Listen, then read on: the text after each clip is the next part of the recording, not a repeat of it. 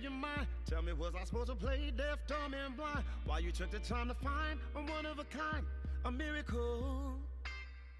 Was I supposed to sit on my hands and shut my mouth while you making noise and flail about? As if I hadn't worked this puzzle out. Without a doubt, we're crazy lyrical. Now that you've had some time away, dreaming of yesterday, when I asked you not to go, no, begged you to stay. Hey, if you're thinking of one night blinking, snap the fingers, I go pretending I'm all good with what you've done. Can someone tell this fool I'm not the one? Not the one. For sure I'm not the one.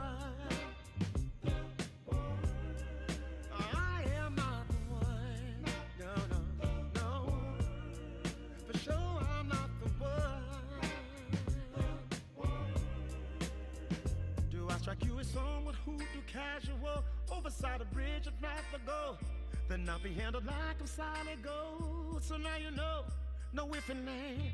There's only so much that a man could take before just one more straw will make his back break. No more fucking around the same mistakes. I'm trying to make you understand. Now that you found some time away to replay our yesterday. Ladies and gentlemen, our panel discussion is commencing. Please switch your electronic devices to silent, but at the same time, be sure to share with the social media world via Instagram and Twitter or platform of your choice at #RMSummit. Day 3 of the Raw Materials Summit 2023 starts now.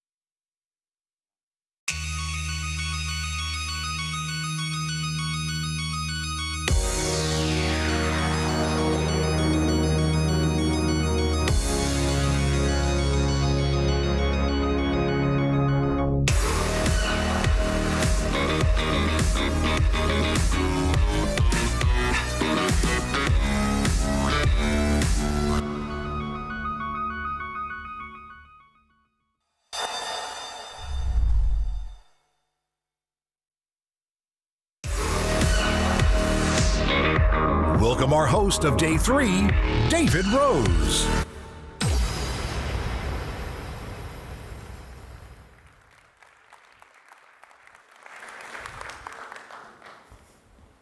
You're supposed to keep the applause going until I get to the chair. Thank you. The walk gets a little bit longer as each summit passes. I get a little bit older, you know. Wonderful. Really good morning, everybody, and a very, very warm welcome to Day 3 of the Raw Materials Summit here at the Egg in Brussels.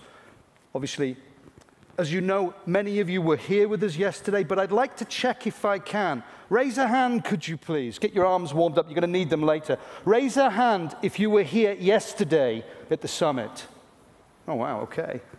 All right, the next bit gets interesting. Raise a hand if you're joining us for the first time today. Right, for those of you joining us for the first time today, a very warm welcome from me to the summit. Now, what I want to do to warm us up and get us started this morning, before we move into what's, again, a very vibrant and full program for day 3, is I want to actually reach out to you, the audience. Today, we'll have a lot more opportunities for you also to raise your questions to our panels, particularly in our sessions this morning. So I'll urge you already that when we get into discussion after, please be thinking about the questions you want to ask our panels, and I'll be doing a live hands up in the room with you at various points in both the sessions this morning, so we can make it a good interactive start to the day. Now, I want to kick things off by doing a couple of little Slido polls with you. Slido's up and running now. The issue technically we had yesterday morning is resolved. So what we'll do now is you can see the poll here, and this is a first one for you for the summit itself. Obviously, for those of you that were with us yesterday, although those of you who just joined us, you might already be getting value. EIT really want to know whether this summit's useful for you. You know and I know they put a lot of effort into it, so give them your view. Have you got value from the summit so far? A lot? Quite a lot? I'll tell you tomorrow, which would be fair, or not yet. So just take 30 seconds and give us your views on that.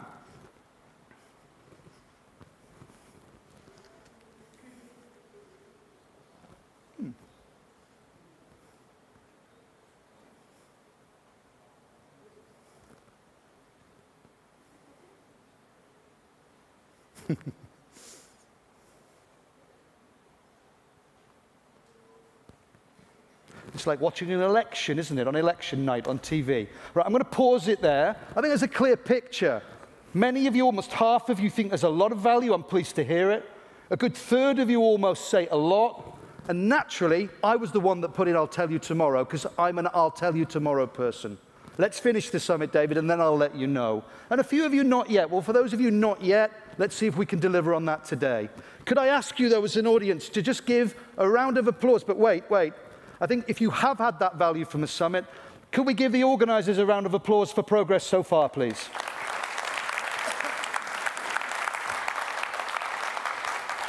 And then I'll make a promise to you, because I'm leading the sessions, but I'm not moderating all of them today. But as always, I'll be here quite present on stage. And I promise that we'll try again today to make it another good day for you. With that in mind, a second poll I want to look at. Now, many of you did a poll yesterday morning with me, asking about the Critical Raw Materials Act. But I noted with interest that even some of our speakers on stage voiced the idea their opinions were shifting slightly based on some of the sessions they'd seen. So, not for the sake of repetition, but for the sake of progress, I want to repeat the same poll. The poll we looked at yesterday. How satisfied are you with the proposed Critical Raw Materials Act? So if you voted yesterday, vote again today, even if it's the same vote, please. And I'll give you again 30 seconds here to share your views on this.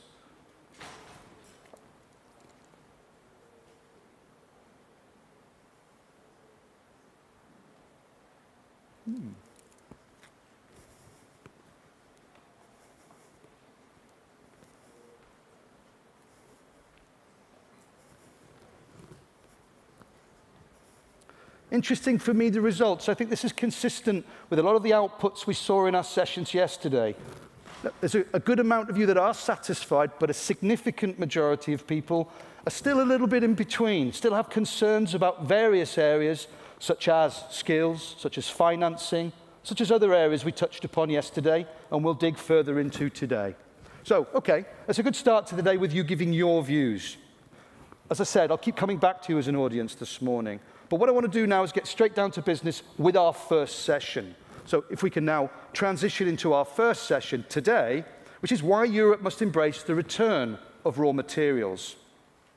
Now, we heard yesterday one of the things that also came up was about social acceptance.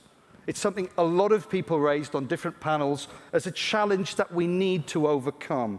And the focus of the session, this first session, is going to be very much in that area of tackling the social acceptance issue, but not theoretically, in a highly practical manner. We're actually going to look in this session not just at practical learnings from real projects people have been doing in that area, but also take a look at the communications strategy side of things, about how can we really get practical about dealing with the issue of social acceptance. Now, we're going to do this in a couple of steps.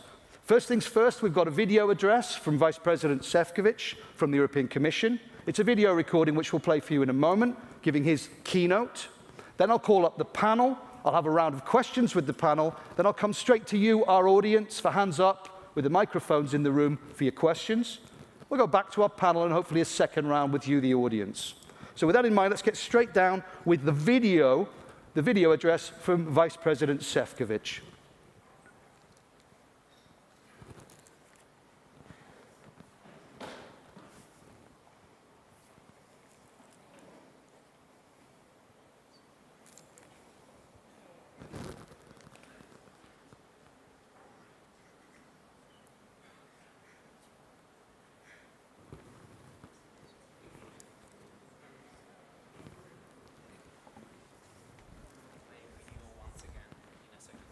We're going to rerun. Right, ladies and gentlemen, let's try that again. Let's hear the keynote video address from Vice President Šefčovič.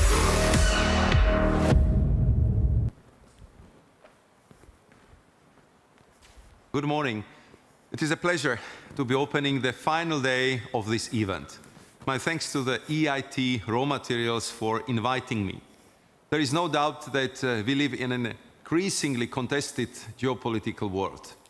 But the EU's growth strategy remains anchored around the two key transformations, the move to climate neutrality by 2050 and our embracing of the digital age. And that all begins with the critical minerals, because any technological advancement in either area is dependent on access to those raw materials. Without them, there is simply no green or digital transition. Take batteries, a key net zero technology that is reliant on a steady supply of different raw materials. Under the European Battery Alliance, we brought together more than 800 industrial and innovation stakeholders to reinvigorate the industry. By the end of last year, total investment in Europe's battery ecosystem passed 180 billion euros, including 160 industrial projects along the entire value chain, with 30 announced lithium-ion gigafactories. However, the competitiveness of the EU's booming battery industry is now being put at risk. Not only by more assertive industrial policies worldwide, boosting clean tech industrial capacities in a way that alters the level playing field, but also by higher energy prices caused by Russia's brutal aggression against Ukraine. This, in turn, is amplifying existing structural challenges like our dependence on imports of critical raw materials, because, for example, Europe is only able to cater for 1% of the global production of key battery raw materials. And this trend is set to accelerate. Demand for rare earth metals is expected to be up to 5 times higher by 2030 and 6 times higher by 2050. While demand for lithium is expected to be 12 times greater by 2030 and 21 times higher by 2050. With that in mind, we cannot fall into a future trap of becoming over-dependent on any one supplier or technology for our economy. For instance, the EU's heavy dependence on China at various stages of the battery value chain, including raw and processed materials, increases the risk of disruptions amidst heightened global competition. According to recent analysis, Chinese manufacturers are set to triple their share of the EU EV market to 15% by 2025. So, there is a clear need for far-reaching policy action to boost the competitiveness of Europe's economy.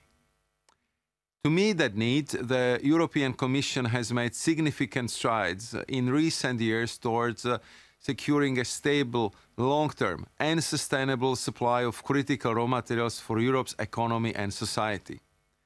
From the Action Plan on Critical Raw Materials adopted in 2020 to the European Raw Materials Alliance under EIT Raw Materials using the European Battery Alliance as a blueprint, and the Clean Technologies Task Force. And earlier this year, we put forward several major initiatives aimed at addressing these concerns, including the Critical Raw Materials Act to help ensure stable access to the critical minerals vital to manufacture key net zero technologies. On the one hand, the Act aims to boost domestic mining, processing and refining capacities in Europe. By 2030, we want our own capacities to reach at least 10% of domestic demand for mining, 40% for refining, and 15% for recycling. Therefore, we have proposed that member states be required to provide all critical raw materials projects with a one-stop shop for all relevant permits. We have further proposed that projects both inside and outside the EU contributing to our capacities across all value chain stages be eligible for a strategic project status. This would allow them to benefit from streamlined permitting and enabling conditions for access to finance. We should also make the most of the untapped golden opportunity of recycling, with only 20% of the estimated 50 million tons of e-waste produced each year being formally recycled. But at the same time, we are aware that Europe's domestic supply will not be able to fully meet our needs for critical minerals. So on the other hand, the Act is designed to help us diversify sources of supply by building or strengthening global partnerships with like-minded countries, those who also take sustainability seriously. That is why our recently concluded agreements, such as those with New Zealand and Chile, have dedicated raw materials chapters. We have also signed strategic partnerships with Canada, Kazakhstan, Namibia, Ukraine, and Norway. Ladies and gentlemen, critical raw materials will play a crucial role in building the EU's future green and digital economy. As we go about that work, our guiding principle must be to boost Europe's open strategic autonomy. In other words, we must keep working to minimize our strategic dependencies on systemic rivals, something of a great relevance when it comes to critical raw materials. That means working together to ensure the success of responsible mining in Europe. I look forward to our future cooperation and I wish you a pleasant final day of the conference. Thank you. Thank you very much.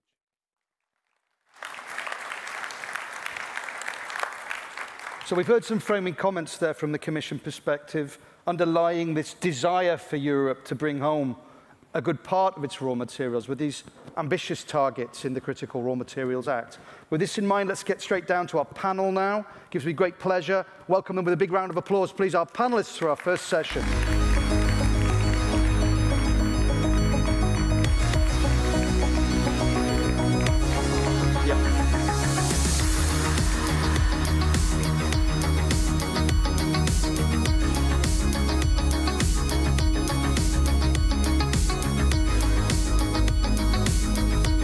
Good morning, everyone.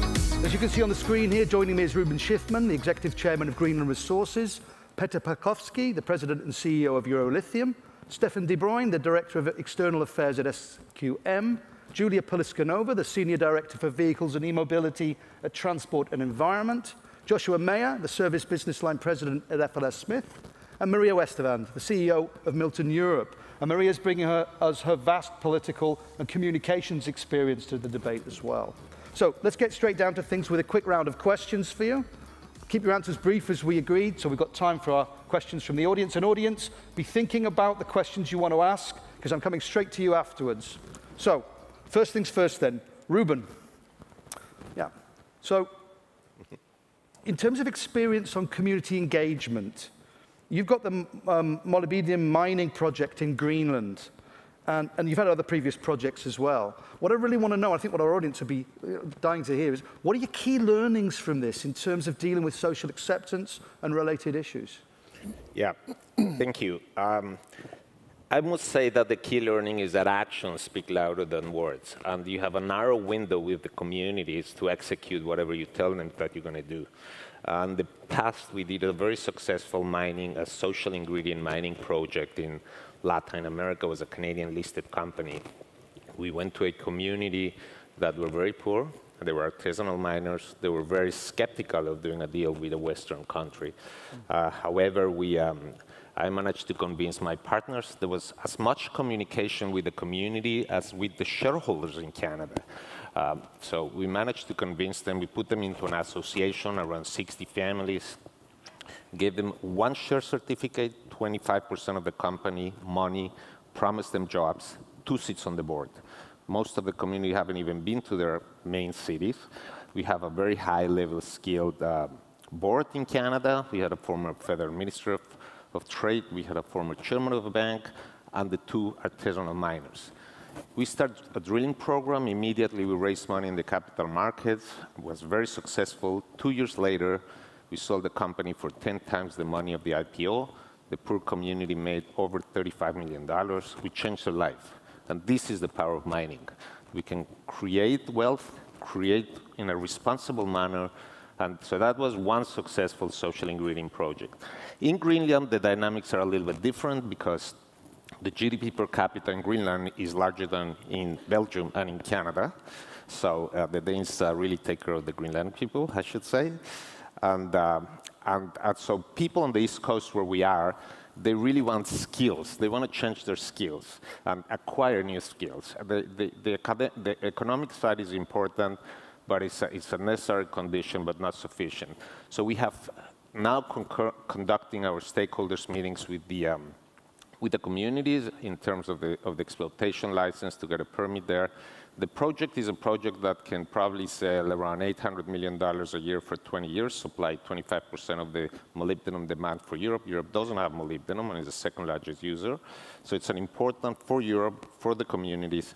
The idea there, we've signed off over, I should say, legal obligations, above legal obligations agreements where we're giving them money to do whatever they need. We signed deals with the mining school to train them in the local communities. The fishermen and hunting guys are very happy because they're going to fish and hunt more and make more money for 500 people. And the new generations are going to acquire new skills like operators, electricians, eventually geologists, eventually engineers. That is the power of mining. Okay, clear messages there for me. I'm interested in the first example you gave where it sounds to me like you almost had a deliberate equal balance between external communication to balance the internal communication with shareholders, board, investors, etc. And I notice you've underlined there both economic value it can bring, but also the socio-economic value in terms of skills, upskilling, and other areas. So thanks, Ruben. Petr, moving on to you.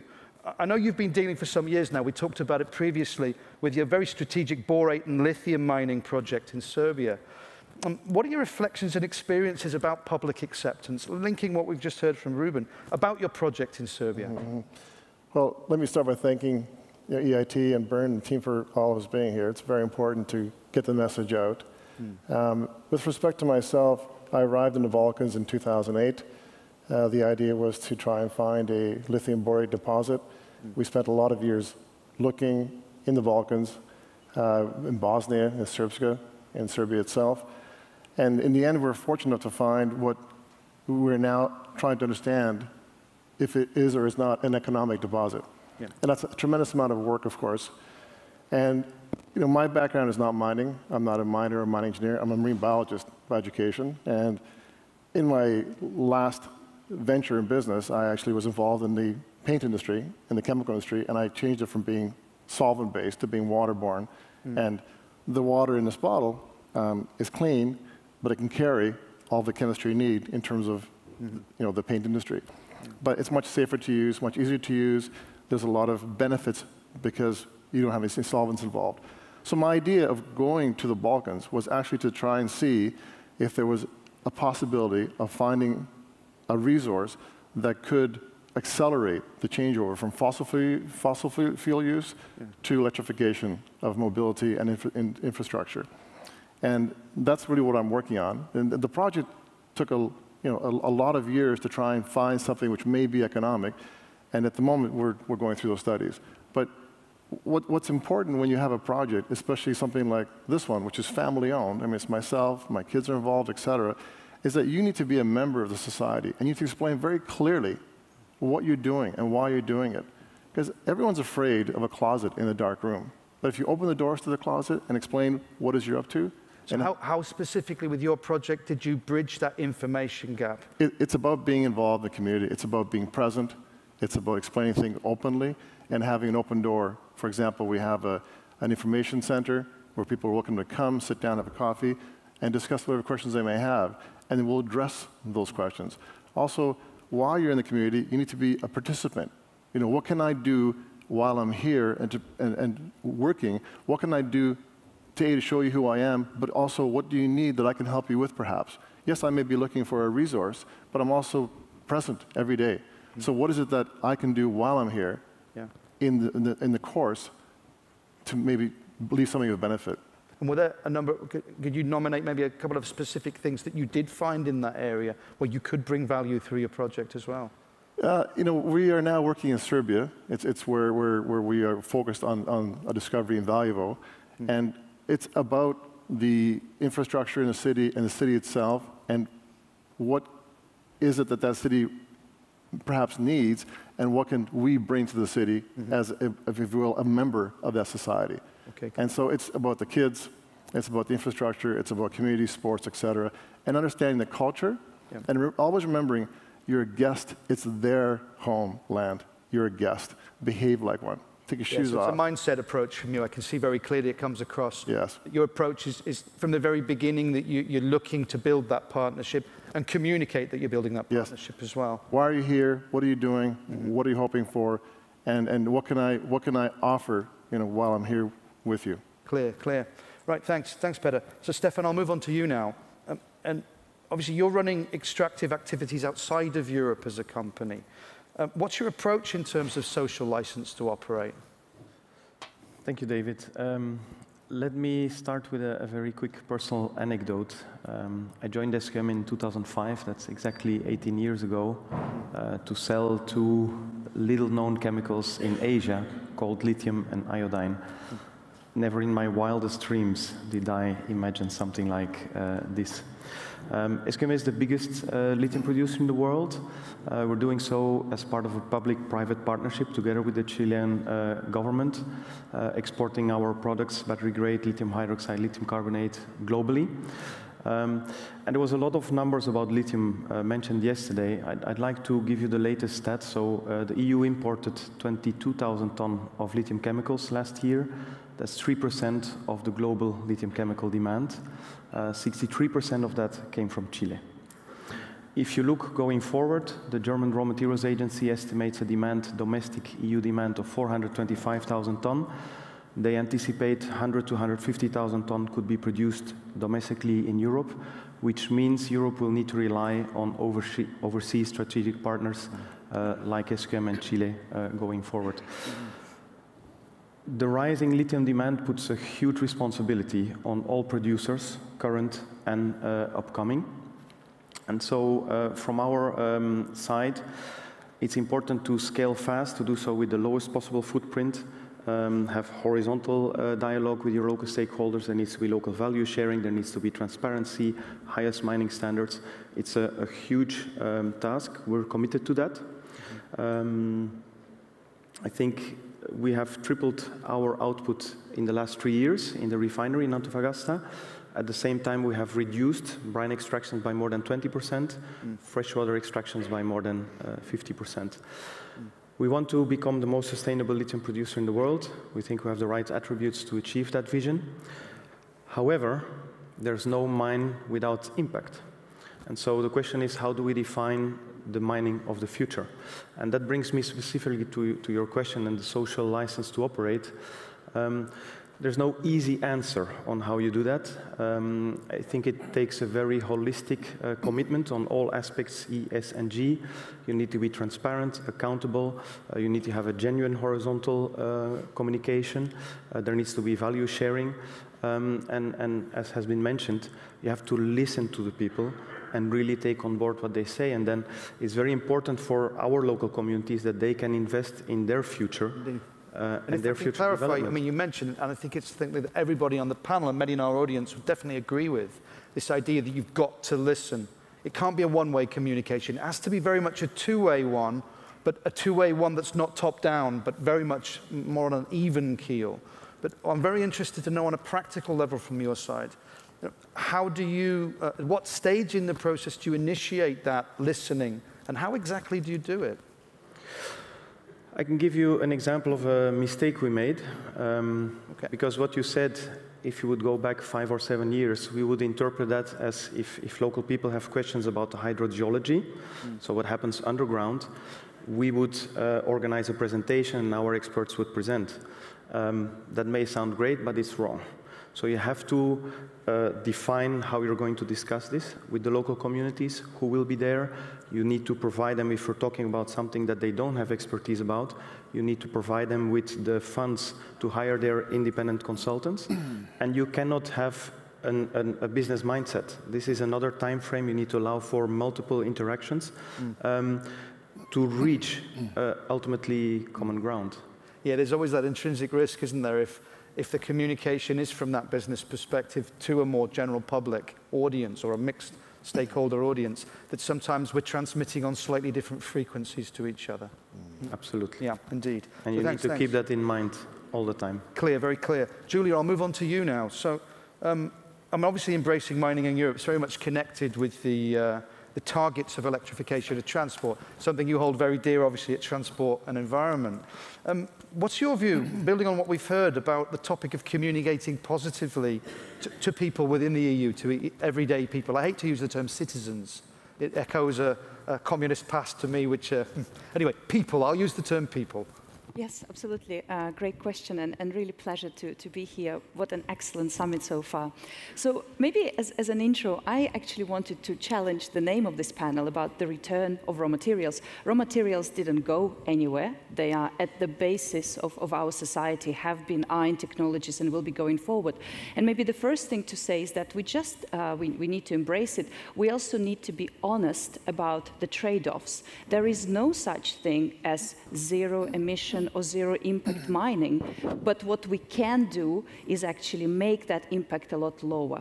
And here I wanted to come to a first key message that I wanted to make today, and that's the technologies and the practices to make extraction, refining, etc., lower impact, clean, sustainable, responsible are all there. We can talk about an environmental side, for example, about dry or filtered tailings method, about the new ways to recover lithium from brines, which is not just bad environmentally, it also opens up an entire new supply potential, for example, for Europe to have lithium, etc. And on the engagement with communities, we have practices. We know how to do it. And actually, companies here today already mentioning them. Yesterday, we heard from Meyer exactly how we do that, right? So it's really about that keyword partnerships. Now, the second and the last key message I want to make is specifically answering your question maybe about communications. Last week, I had a really great pleasure to also be at the Financial Times Automotive Summit with many, many car companies, battery makers, and the debate there a lot was also about local communities, supply chains, for example. The CEO of ICMM, so the International Council on Mining and Metals, made a brilliant stat. He said, so 5,000 mines in various critical metals are planned around the world. There will be enough. And 65% of those in Europe and beyond, mostly globally, are actually in one way or another on indigenous people's land. So it's not just something that, you know, is an afterthought. Whether we like it or not, we have to do this differently and we have to incorporate it into our policies. So more specifically today for me, when we talk about the Critical Raw Materials Act, what does this mean? First of all, it means that as part of the entire framework, we should actually codify the free and prior and informed consent declaration and the relevant ILO standard into the Critical Raw Materials Act. It's missing. It's not in the annexes. It should be there. That's what communities want to see. And secondly, when we talk about the certification schemes, well, first of all, we don't believe that compliance should be based on certification schemes. But even if we do acknowledge them, this should incorporate that idea of partnerships with local authorities. That means that only schemes that have multi-stakeholder governance, that actually involve local communities, trade unions, etc., should be actually counted as strong mechanisms as part of CRM Act. And today, any mechanism goes, and that's just not good enough. So I'll leave it there. Okay, a clear point there about the things you think are missing from the Act and how they can be enhanced in this area. And you also made the point which links in very nicely with what I'm going to ask Joshua in a moment. You mentioned that the technology is there, and I think, Joshua, you're nodding because you know the technology is there. You've got some of it. Now, I know FLSmidth is developing sustainable technologies for the mining sector. Can you give us a couple of examples, maybe, of what they are and really the power, how they can really impact on mining in a positive way? Absolutely. First of all, thank you again for having me here. Maybe just a 2-second intro to who we are as FLSmidth. For those who aren't quite as familiar with the sector, FLSmidth is a 140-year-old Danish company, and we're the leading supplier to the mining industry from a mineral processing perspective. So it is almost a certainty that any mineral metal that you consume at some stage was processed on FLS equipment around the world. So we play a key role in this dialogue, and we've invested extremely heavily in the technologies to make mining more sustainable.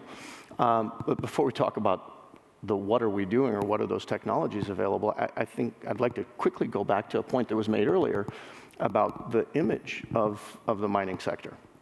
And I think that image is one of the critical elements that Europe, that the world, that anyone involved with the green agenda is going to encounter. So the failings of us as a mining sector to create a positive image are becoming an obstacle for the global green agenda.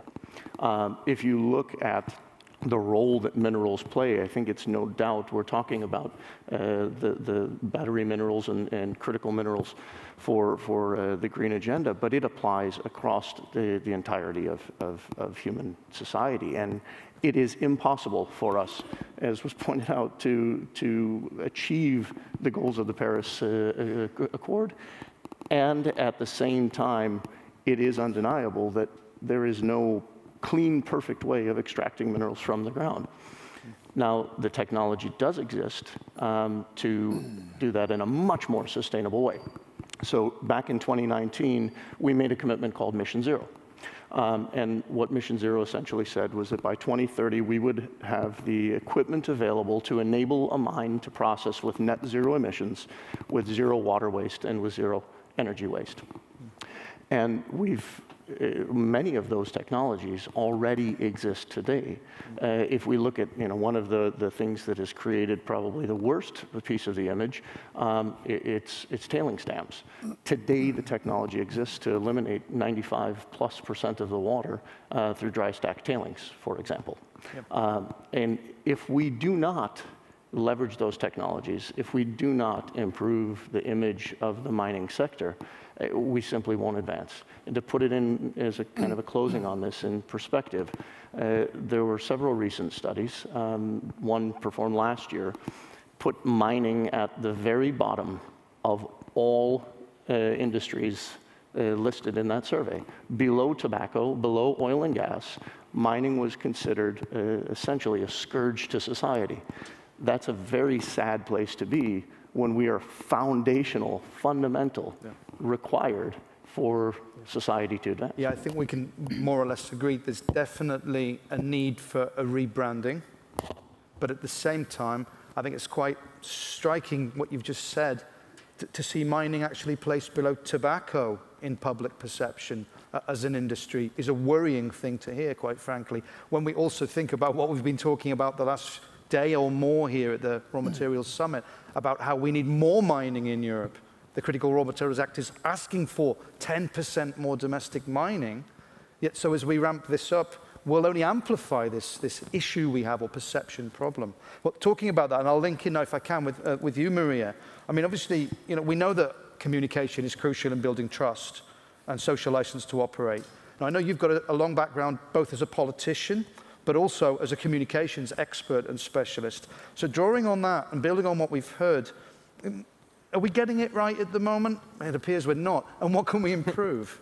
Yeah, well, thanks a lot for inviting me to speak here. I'm very happy to participate. My background is actually in politics. I was the leader of the Swedish Green Party for 9 years and a member of the Swedish Parliament for 10 years. And since I left politics 12 years ago, I've spent a lot of time trying to improve the communications between politicians and industry. And I must say that it was a bit scary in the beginning, like going over to the evil side and start listening to industry.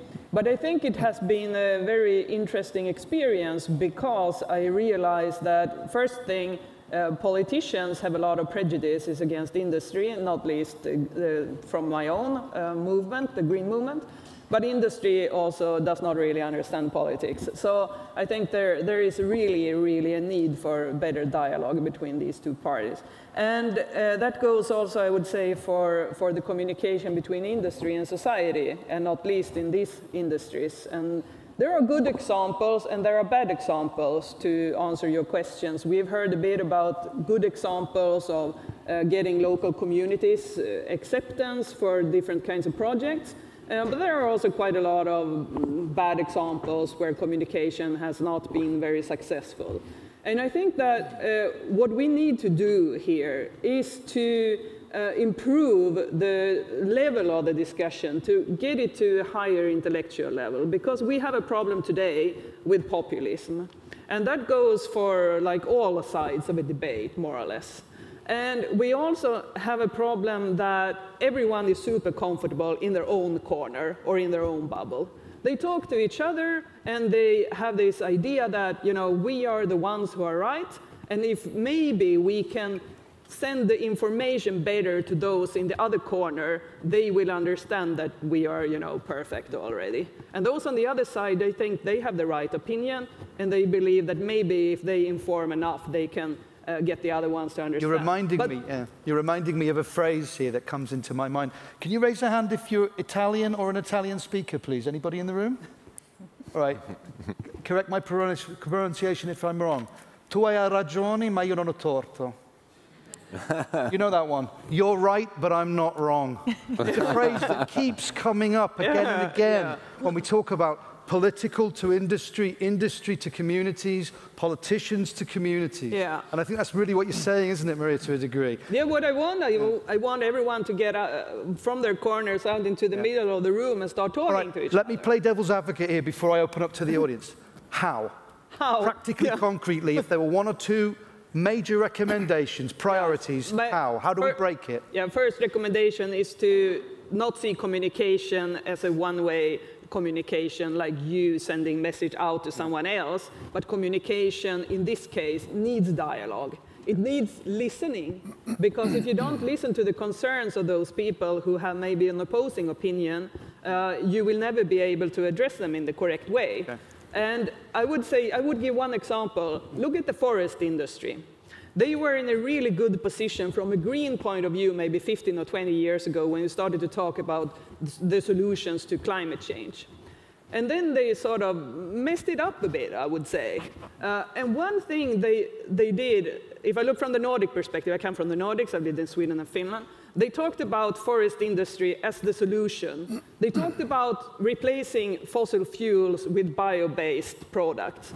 And that's not wrong. But what they missed in that communication was the fact that our materials consumption, the resource consumption of this society is unsustainable already now. And if we would replace fossil fuels with only bio-based, it would have a huge impact on biodiversity in forests. And I would say it's the same with this discussion. I was here yesterday for a couple of sessions, and I heard a lot of discussion about how can we get more mines and how can we improve recycling and get more raw materials.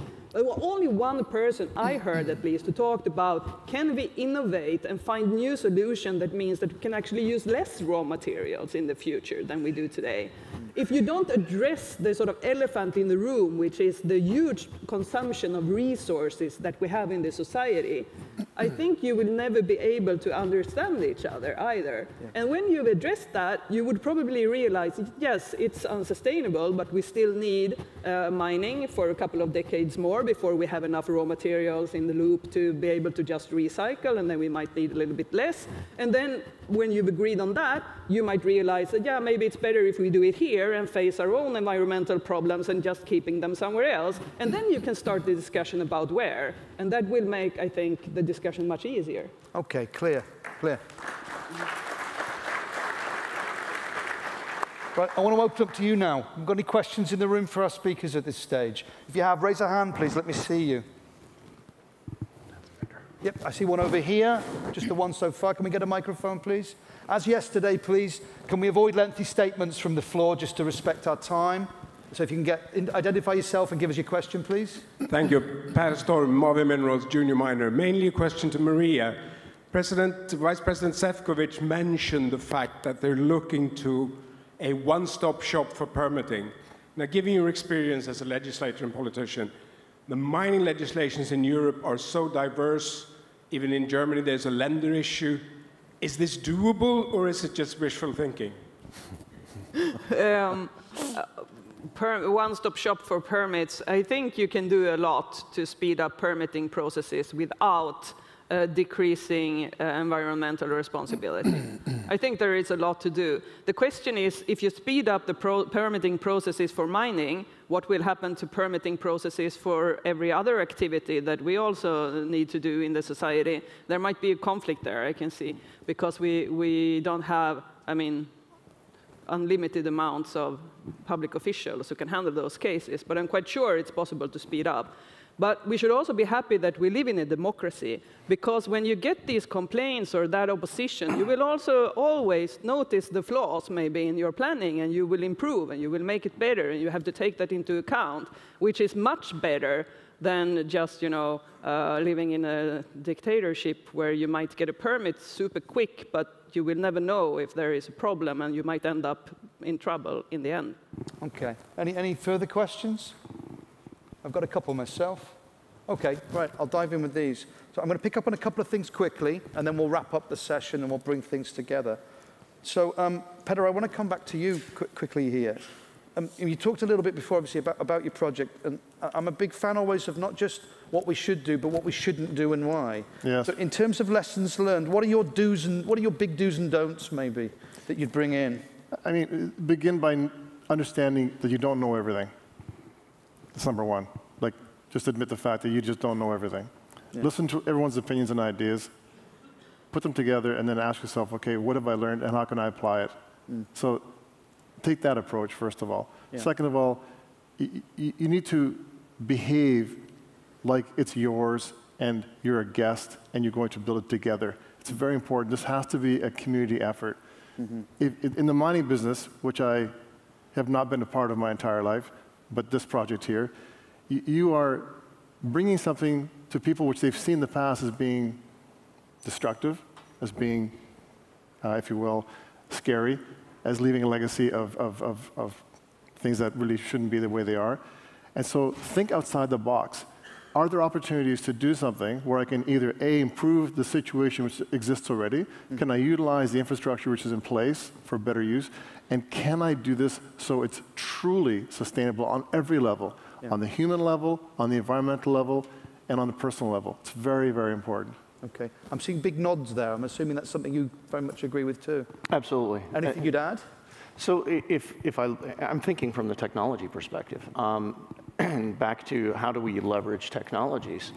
If I look at what exists today from a technological perspective, we can, forget new greenfield mines for a minute, even existing mines, we can have tremendous impacts on improving the sustainability footprint. If I look at a couple of really tangible, simple examples, if you migrate, now this is the extreme end, but if you migrate a traditional mine to in-pit crushing and conveying, if I look at the scale and scope of a large copper mine, for example, the energy reduction is the equivalent to over 55,000 vehicles on the road in one single mine. It's the equivalent, from an emissions perspective, it's the equivalency in terms of CO2 emissions, of energy consumption, of 32,000 homes. Now that's an extreme end, but if I look at some of the small technologies, our high-pressure grinding rolls, it's one piece of the equation in a flow sheet. One upgrade to the latest and greatest technology on a high-pressure grinding roll can reduce energy consumption and improve throughput by 20%. Now, if I look at a mid-size or large mine where maybe there's 10 or 12 of those, that's the equivalency on one small piece of a flow sheet of removing 8,000 vehicles from the road. So the implications because of the scale and magnitude of mining, can be phenomenal if we leverage what's already available today. Clear, clear. Okay. Julia, I'll come to you. Again, I think maybe just bringing it together a little bit with learnings. I mean, there's been a big debate and a long-running debate about electrification, obviously, of transport. Is there anything we can bring there to the critical raw materials area? Yes, absolutely. So most of my time, and our time as TNE, we actually spend working on zero emissions transport, such as electric vehicles. A number of lessons there. First of all, overall for this agenda, strong targets matched by funding is what makes it work. So it's great in CRMAC to see some targets. I think they should be actually made strong and linked to strategic project selection. But we are missing a European investment agenda into this. France announced its critical raw materials fund, for example. We really believe there's space for a European critical raw materials fund to support some of these sustainable and responsible projects. Another learning is around transparency and enforcement. I will not spend time telling you about the Dieselgate scandal in the vehicle emission space, but that has been revolutionary for what we're seeing today in electrification. And here I just would like to really echo what I said, what was really said before as well, consistently applying high standards pays back. And I really would like to make a plea to all of you, because there's so many companies here, do not try to water down the current corporate sustainability due diligence directive, 3Ds. It's in your interest. Disclosure is coming. Be the first to embrace it, and it will pay back. And the last thing to mention, I'm really happy, Maria, you raised this around demand reduction. I wanted to make that point. The debate around how big cars are, what the batteries are, is huge in the EV debate today, because people are really concerned about all of those huge electric SUVs driving around. I will only add a few numbers to what Maria said here. Demand is not a given. We as a consumer continent can impact the demand. So if we look at our demand for lithium, for example, if we go for smaller batteries, I'm not talking about everyone going on a bus, just a smaller battery of 40 or 50 kilowatt hours. And we also go for some new technologies, especially for small cars. We, for example, use sodium ion. We can reduce our nickel demand by 1/3 and our lithium demand by 1/4. Just contrast that to the 10% of domestic mining target and how hard we say it is. So there's this huge potential that we need to look beyond silos and look at it as a system, not just looking at one area versus the other one. Clear, Julia, thanks. And Maria, I'm going to come to you. I mean, obviously, I think we've got some clear points coming out of the discussion about what we do and what we don't do in terms of social license to operate and building engagement. But the interesting thing for me, maybe the unanswered question for me, which we're going to have to touch upon before we finish, is who does it? Because there seems to be a little bit of an assumption there's always industry's role to do this communication. Yet Europe's launched a Critical Raw Materials Act. Europe's putting forward a Green Deal, and all the interconnected parts of this. So where do you feel that the actual responsibility or balance of responsibility lies in terms of communicating all of this to people? Yeah, I think that depends, of course. If there is a specific project, that company who is responsible for that project has a huge responsibility to sort of run the communications and drive the dialogue and listen and everything like that. But when it comes to the overall issue of how we actually use resources in society and where to get those resources that we need to build our welfare system and to drive the green transition and everything like that, I think it's not the responsibility mainly of the individual companies, but it's the responsibility of politicians to lift the discussion to a higher intellectual level and start talking about, try to find out what are the real conflicts about. Because sometimes we believe that there are conflicts that do not exist. Okay.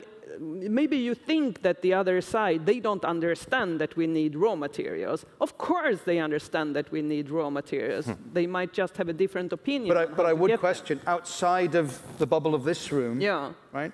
I think how many people in the general public have any idea of what volume of new materials we need? I mean, I don't think that everybody needs to understand the exact amounts of how much raw materials we need, but I think there needs to be a dialogue and a discussion about the fact that if we want to be more resilient, if we want to drive the green transition, that means that we also need resources to do that, and it needs to be extractive industries in Europe. We need to improve recycling. We need to develop our industry, and that will also mean a larger environmental impact. Yeah. And we need to start weighing local impact against global impact. Okay, so let me come back to the who then. So clearly, I think we can all agree that for specific projects, the company has a primary responsibility to communicate with its stakeholders.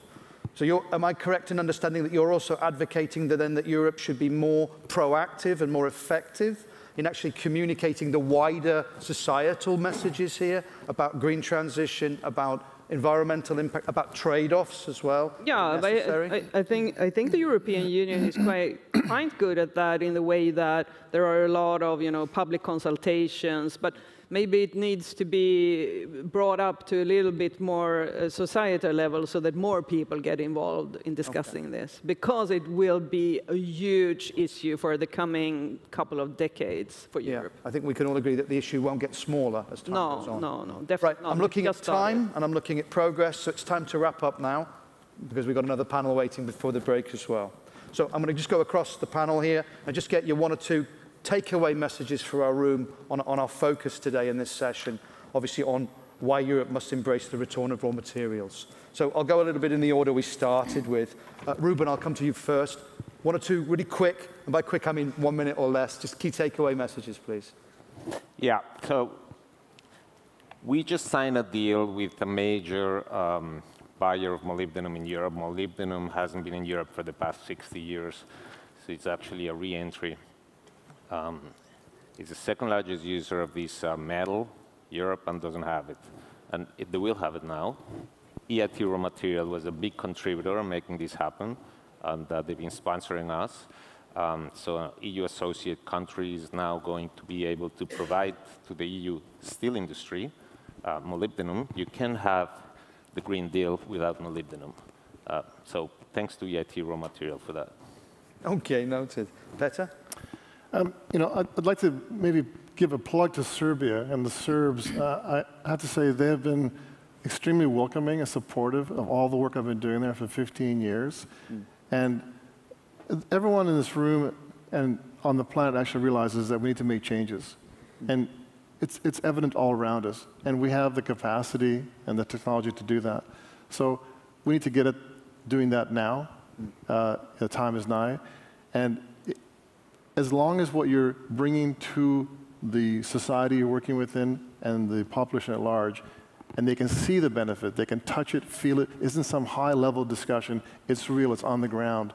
They can see that you've actually done something properly, whether it's helping Granny across the street or helping some community, with some event, then they know that you actually mean your talk and you walk your talk. And it's very important, I think, for people to look you in the eye and understand whether you're an employee or the boss, whatever, or an investor, but they need to know that you're sincerely trying to do the right thing. Yeah. And I think that's the message that the mining industry, which I'm gladly not a part of, can convey now to the world and say, look, these things are necessary, and here's the attempt we're making to do it right.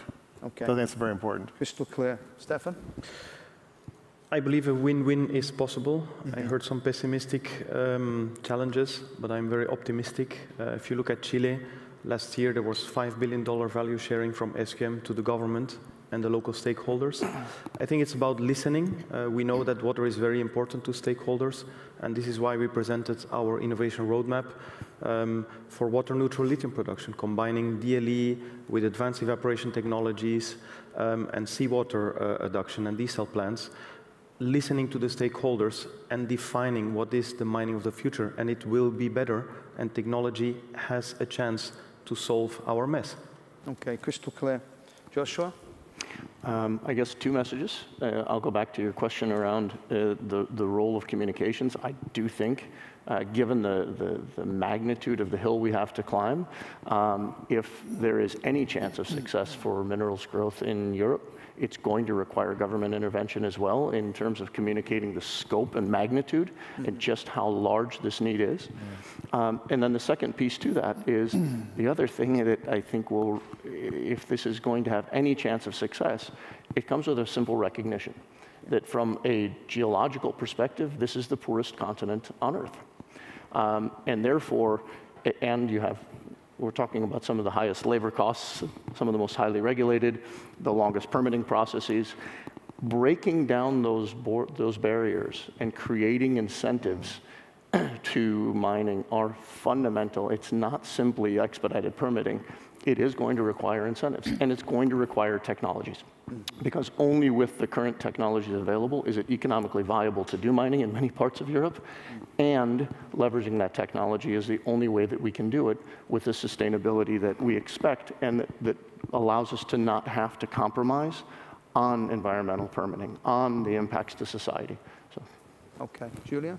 Yes, very briefly. So one, industry and local communities should work in a partnership. Two, all the best practice on how to do it is there. It's just about doing it consistently. And three, I think it is, and I agree that it's important that we communicate at a global scale better about trade-offs. And that education and information starts from the early age, I would add, from our educational system. Okay, clear. And last but by no means least, Maria? Yeah, I think we need to acknowledge a few of those big elephants in the room, one of them being the resource user society, to get that on the table and start talking about it. I think it will actually help the issue. The other one is historical wrongdoings, both environmental and also indigenous people's rights, to bring that up on the table and, talk about that as well and how we can make that right.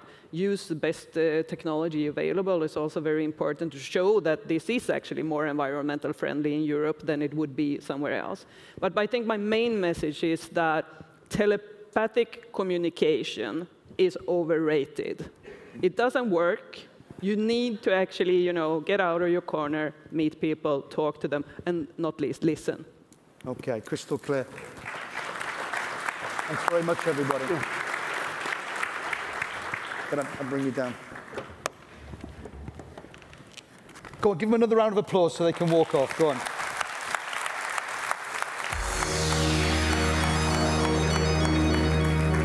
Another overrun, but I'll catch up on the next one, okay? Yeah. Right now.